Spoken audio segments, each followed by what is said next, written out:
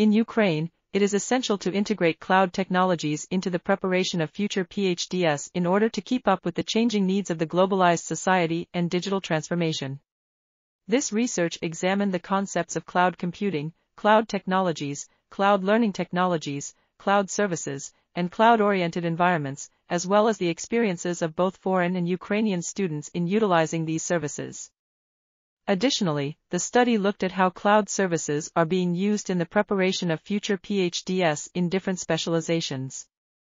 Based on this analysis, it was concluded that cloud services should be included in the curriculum of future PhDs, either through a dedicated course or module, or by having them learn to use cloud technologies and services while studying their respective disciplines.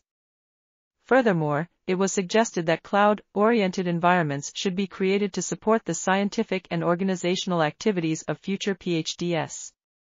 Finally, it was recommended that cloud-based platforms and services such as G Suite for Education, Microsoft Office 365, and Kovach should be used to create a more efficient and effective cloud-oriented environment. This article was authored by Anna V. Iatsyshyn, Valeriia O. Kovach, Yevhen O. Romanenko, and others. We are RTCLTV, links in the description below.